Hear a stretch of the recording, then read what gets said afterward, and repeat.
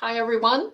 I'm Robin Ruegg, and we are going to do an NCAA bars section now. I will first go through a few of the rules, most of which hopefully are reviewed to you, and then we will get right into practice judging. We have a 9.4 start value with NCAA, and sometimes that's easy for us to forget. So remember 9.4 start value and the 3-3-2, 3 A's, 3 B's, and 2 C's. Now, on bars, I have not seen a whole lot of routines missing these, but sometimes if there's a fall or there's an error, remember you still got to have those 3-3-2s, so a total of 8 elements. And then also remember that there is a chart with element values that differ from level 10. Before you judge, make sure that you take a look at that. Next, rules of bonus. Remember that you must have a minimum of 1/10 in D or E difficulty and 1/10 in connective value. The rest of the 4/10 in bonus can be earned either with the DE or the connective value bonus. So for example, let's say an athlete has 6/10 in D's and E's, but no connective value. Her start value would be just a 9.9 because she has to have at least 1/10 in each. Any E release element or single D bar release element receives an extra 1/10 bonus, and it's considered difficulty bonus. Special requirements for NCAA are 2/10 each. And the special requirements are 2 bar changes, 2 flight elements with a minimum of 2 different C's or a D and a B. You cannot include the dismount on that. 1 element with a long axis turn, that's at least a C, and that's not the mount or dismount, and then a C dismount.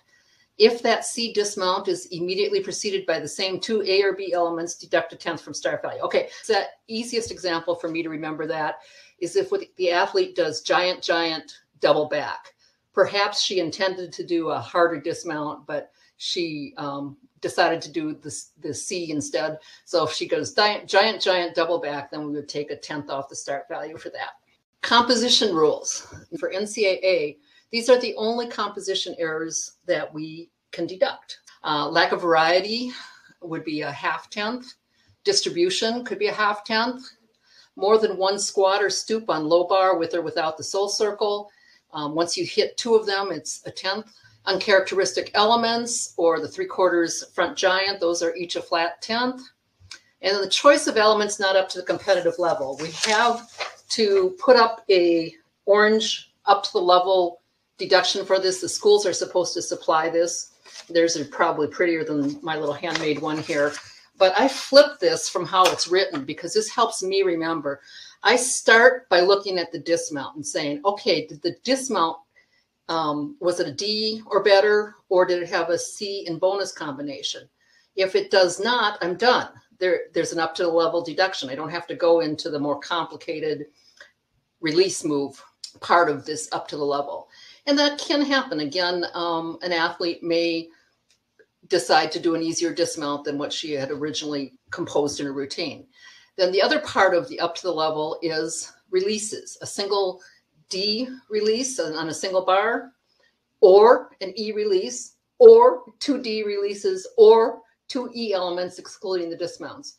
And then required technique, we need this for when we do our practice judging, when you're looking at the angle of the body. I got my Vicky. If there is a shoulder angle, you see the shoulder angle here, then we would measure from the shoulder through to the lowest part of her body.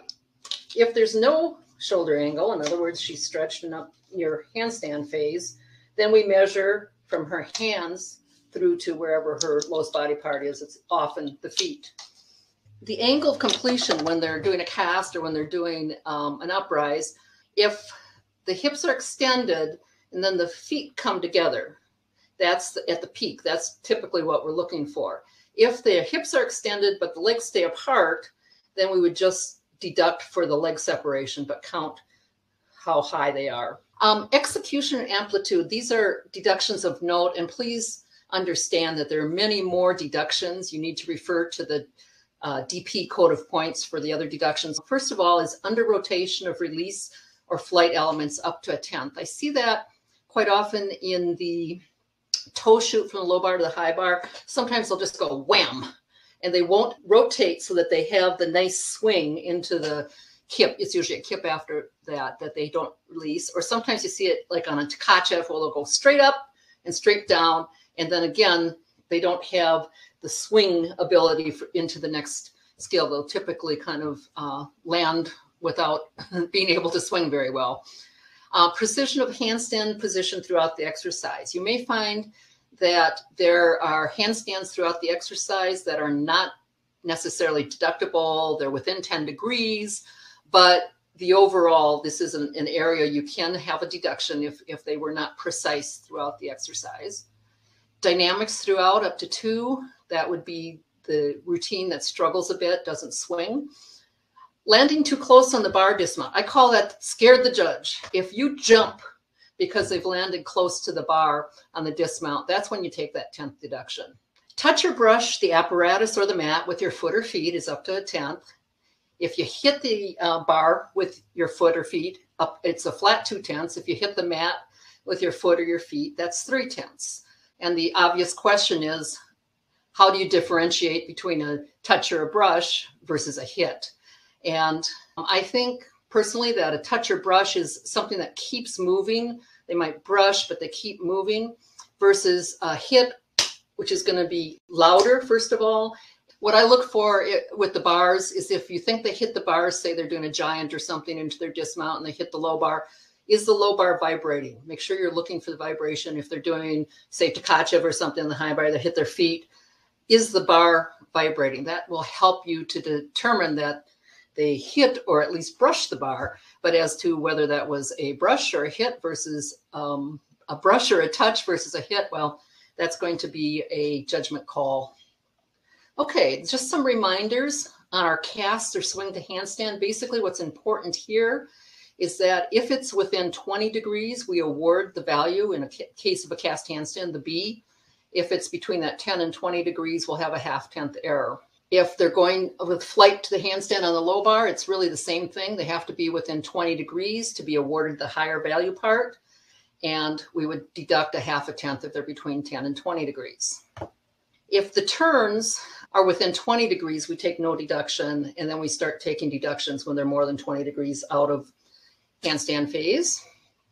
And then this one you need for our practice judging, the giant half turn. For that one, if they circle up to the handstand within 20 degrees of vertical, we award the C with no deduction for amplitude. You might have other deductions, body position or other things. If you finish within 21 to 44 degrees from vertical, then you get the B. If it finishes from 45 to horizontal, then you would get an A. And if you finish below horizontal, then you get no value part credit. And depending on the angle, you may have some deductions for late completion of the turn. Here's some tools when reviewing videos. I highly recommend that you get a protractor. This is very helpful. And in fact, I needed my protractor to make up my little circle things where I can hold this up and see, is she within that 10 or 20 degrees of the turn? I also sometimes need my magnifying glass. But just some ideas of some tools that you can use when you're studying and getting ready to judge bars. Another thing is slow motion. Watch a lot of videos slow motion. Here's how to do that on YouTube if you don't know this. First thing, you will find a little gear and you want to click on that. Second, when you click on the gear, it'll give you a choice of playback speed or quality. You want to click on playback speed. And then third, you can choose your playback speed. You can even slow them down to as much as quarter speed, or if you want to speed them up faster than normal, you can do that too. But just how to do it if you hadn't heard about that before. Okay, so for practice judging, what happened is your NAJ education committee picked 6 routines, and we will judge 5 of them. I picked 5 of them. You'll see why when we get to them. The first time you'll view it in regular speed. Then we'll look at my evaluation, and then we'll do a slow-mo with freeze frames and the angles drawn in. And just a little disclaimer, the evaluation and the score is based on my opinion. There might be some errors, and do expect to disagree in some cases.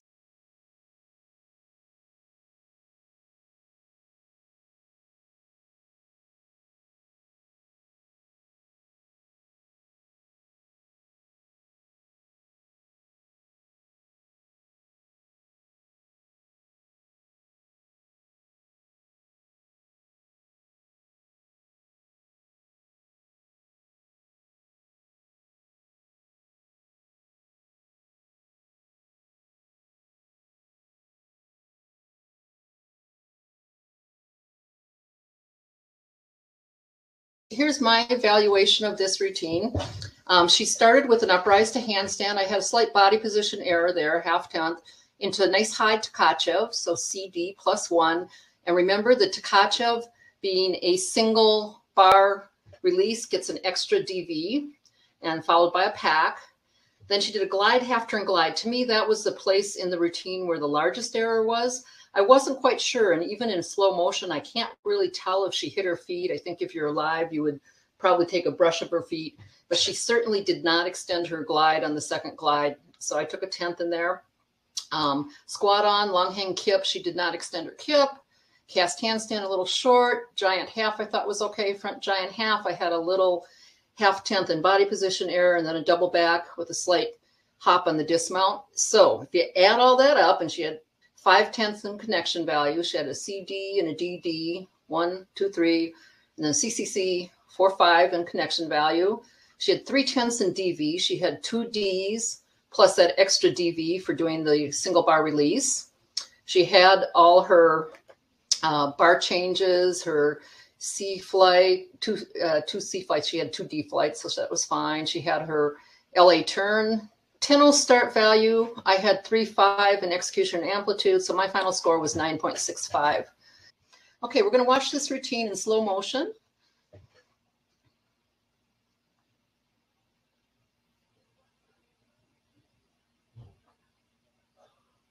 Okay, she's on top of the bar there. That was good. Nice high Tkachev. And there, I'm not sure if she hit her feet or not, but she certainly did not extend her kip. I'm looking at the front of her body there.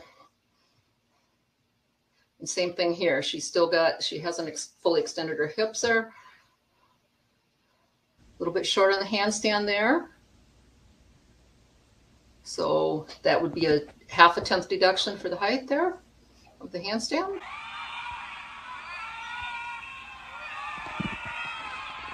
A little bit of body position, and then nice and high, but a slight problem with her landing. Okay, so here goes number 5.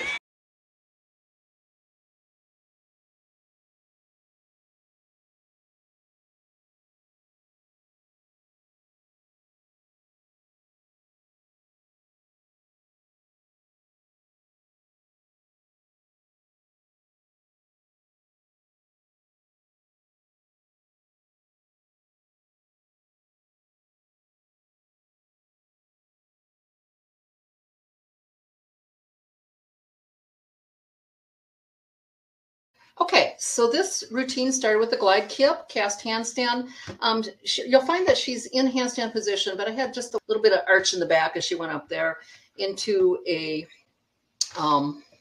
Shapashnikova, followed by a pack, so DD +2. When we watch it slow motion, you might have had a deduction on the body position and or height of that Shapas. I didn't when I saw it first.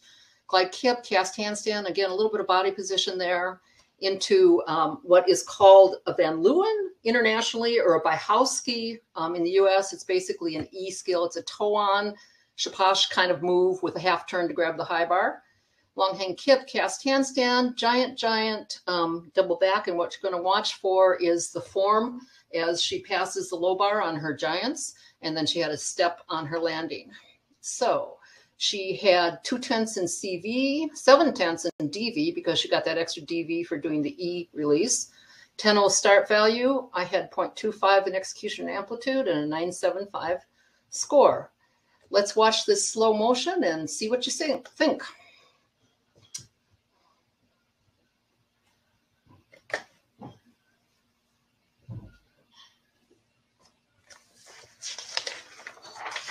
Okay, there's no doubt she's up there in the handstand position there. Like I said, I thought maybe a little bit of body position on that.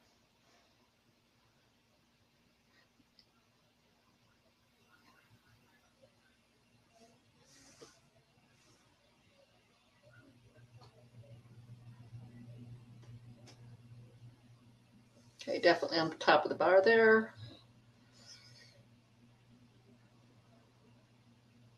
That was done nicely.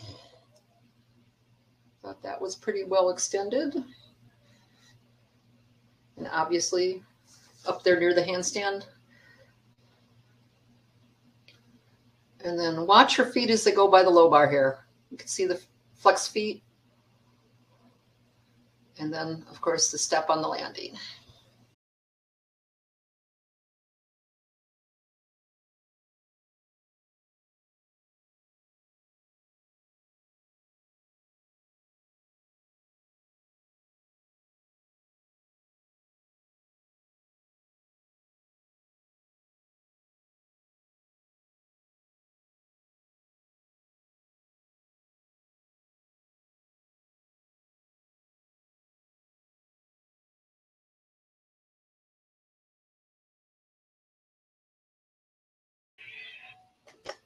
Okay, here's my evaluation of this, and just a warning, we had 12 people judge this. We had start values that ranged from 9.4 to 9.9, and so that makes you panic when that happens, right? Because we're all perfectionists and we want to all agree and bingo our scores. But what was interesting about that was all of our scores kind of coalesced around the high eights, no matter what you did. And what the key to this routine is the giant half turn into the bail and what you did with that. I analyzed it and I could see where you could get the 9.4 or the 9.8 or the 9.9 start value. It just depends on how you treated that. So here's what I did with it. Started with the kip, squat on, long hand kip, cast handstand. She hit that particular one, but had a body position. Giant half turn. And you'll see through my angles, she hit exactly 20 degrees. I don't know how the education committee came up with it exactly 20 degrees, but you'll see that one. And then the shoot over, the bail, I took a 10th body position there. Then she was low on the toe shoot, so I took a 10th there. Long hand kip, didn't quite extended, half 10th, cast handstand, bit short, and body position. Giant full, you will see when we put the angles in there that was quite low. Double back, dismount, I took a 10th plus a 10th. She didn't do a step forward and a step back. She did a step forward and another step. She had 3/10 in connective value, 1/10 in DV for a 9.8 start value. All judges agreed that she had the up to the level 1/10 deduction because she has, well, even if you were to give the D to the bail, it's only one D release move. So no matter what, and it's not a single bar release move. So she's got an up to the level deduction for sure, no matter how you interpreted this. And my final score was an 8.85. And let's take a look at this slow motion.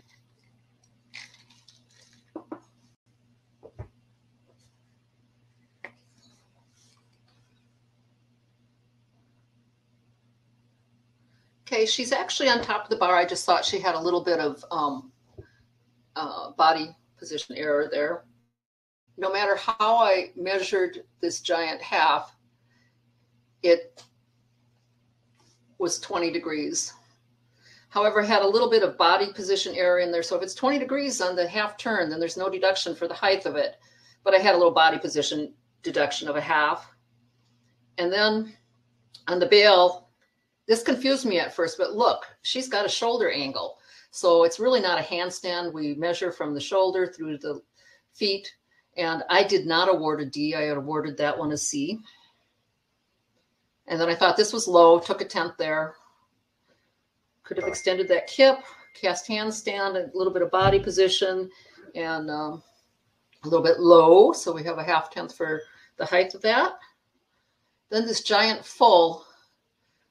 Let's watch this. When she puts her second hand on, look at that. I ended up taking 2/10 for this. In reality, she's at about 50 degrees. You could take 0.25 to 0.3 on that. That was super late. And then her dismount, took 2/10 for that. This one is number 9.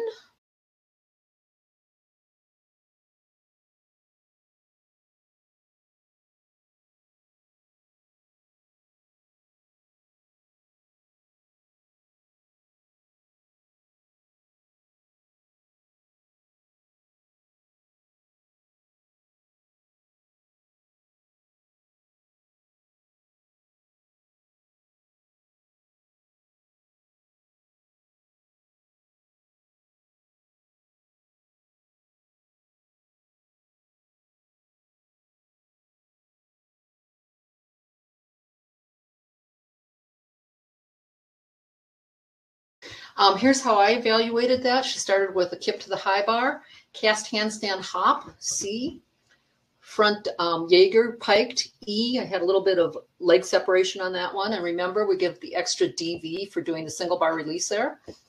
Long hang kip, cast handstand, pack, glide, cast handstand, half turn, a little bit of leg position there. Kip, squat on, long hang kip, cast handstand, and then giant full into the dismount. Watch her knees as they pass the low bar on her giants. That's where my half tenth deductions are for her knees, and then a tenth on the step. She had 2/10 in connection value, 5/10 in DV, because remember we got that extra. We had a D and a D, so that's 2 plus an E, 4, 5 with that extra DV.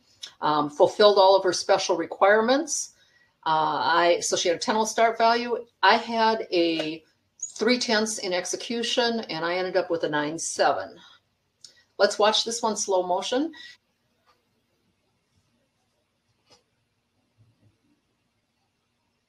Nice extension or kip, nice hop there.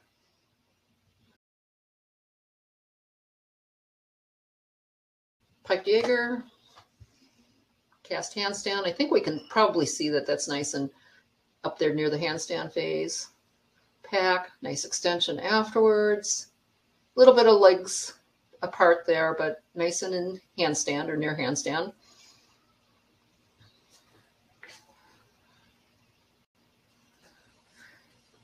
Now watch her knees as they pass the low bar. Knees, legs. Watch the knees. Okay, that's fine. The giant full. Knees, legs. And then she has a little hop on the dismount. Okay, we'll go on to the last routine here.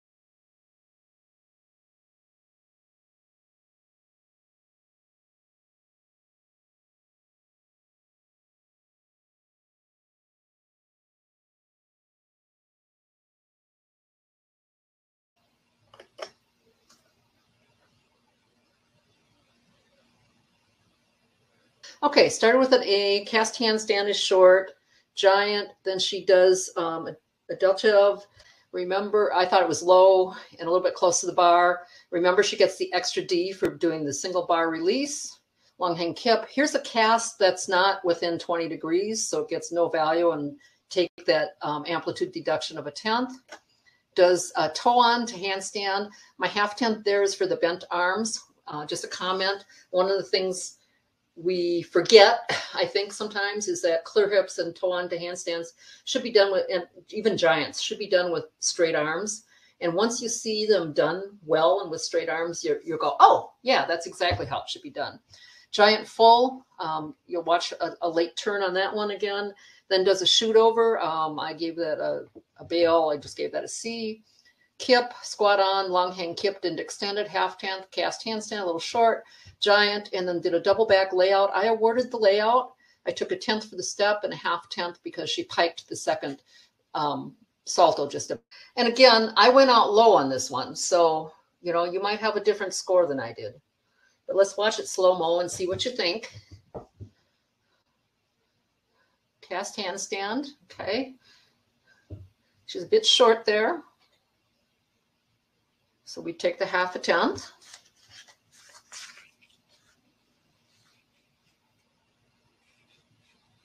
Okay, here's her release. I thought that was a little, I took a tenth there. You might not have. Here's her cast. It's below 20 degrees, so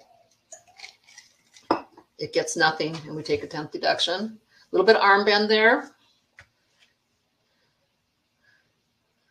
When that second hand comes on the giant full, let's see where she is. And I may not have measured that angle perfectly, but 2.15 there. And here you go. We've got a shoulder angle here. This is not a handstand. So we measure through the shoulder, and we're not anywhere near handstand there. We're not near 20 degrees.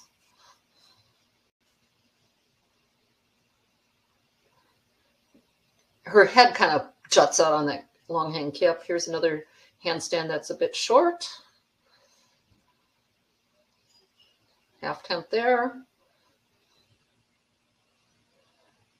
The giant. And then the layout, double layout or layout pike or whatever you did. I took my 1.5 on that. As I mentioned earlier today, we had this project with college coaches and judges in which we were focusing on landing deductions, and the coaches and the judging panels judged the same video clips and gave their scores, and then we came together and decided which ones would be the most appropriate for the landing deduction that we saw. So we did not take amplitude, height, distance, or execution. So when you see these video clips, you have to kind of force yourself not to think about those things, just to think about the deductions that are related to the landing. And I'll show you those. I'm not going to read through them all because they will be on the videos that are going to be posted. What we've done is put together anywhere between 13 and 18 video clips for each event, and they're going to be posted on our NAJ website, but not until December 15th. We're waiting until December 15th because we have 2 sessions with the college coaches in the next couple of weeks, and we want to just make sure that we run these by all of the coaches and see if there's going to be any more deductions that we need to look at. But basically, these were the deductions that are related to the landing that we used. And then just to remind you that a step close is considered 1/10 deduction for one step. A very small step close or a small foot movement can be 1/2 of a tenth. And if they land with their feet apart or staggered, and they continue to take steps, you only deduct for the steps at that point in time. So that's kind of in the asterisk on that list of deductions. These are the deductions that used to be in our code, and they're actually in the XL online course. If you have not taken that and you're judging XL, it is a terrific online course to take through the USAG. So this shows the deductions for the chest and open position that we will be taking as part of these landing videos. And then this, I cannot find it anymore except in the Excel course, but basically, if you can ignore the arm positions, this is still really applicable. So the no deduction, as you see, is pretty much with what Dave was talking about. I call it like a chair position. The arms are probably within the newer models, the arms are forward more than they are covering her ears. But you can see parallel can be up to 1/10, 2/10 for below, and then 3/10 is really a very, very deep squat. So that can kind of be our guideline unless we get additional clarifications. Jenna, could you start the video, and we're going to just show you 6 examples. And like I said, we're going to have 13 of these up. You're going to see each landing twice. This is the one that Dave showed, in which he actually pointed out that her knee comes in just slightly. But the judging panel of coaches and judges did not find a deduction for that. We don't have a deduction when they make that kind of an error.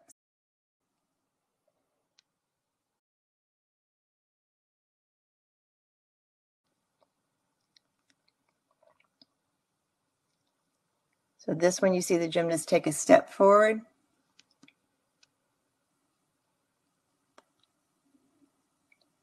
And our panel of coaches and judges basically thought that was a 1/10 deduction.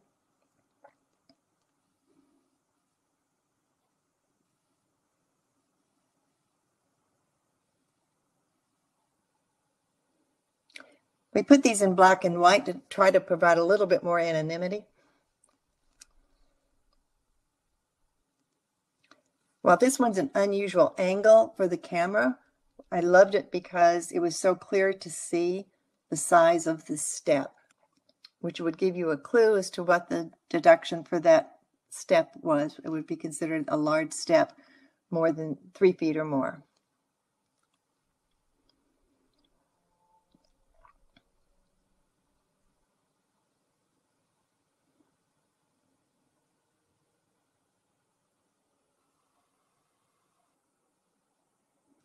Okay, so in this one, you can watch and see what, for the landing position that Dave was talking about, she does have some slight movement to maintain her control. And so the coaches and judges took a 1/2 a tenth deduction for that additional movement to maintain control.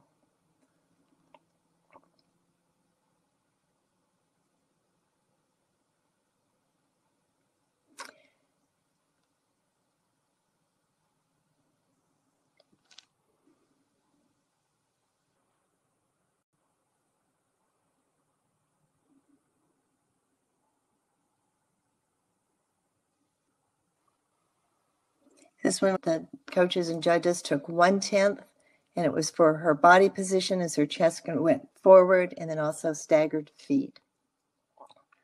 So check out the feet and the upper body position.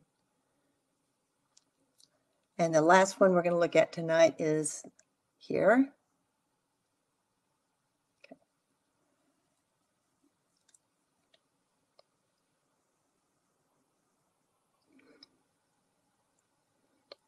And there was 2/10 deduction total for the squat and the step on the landing.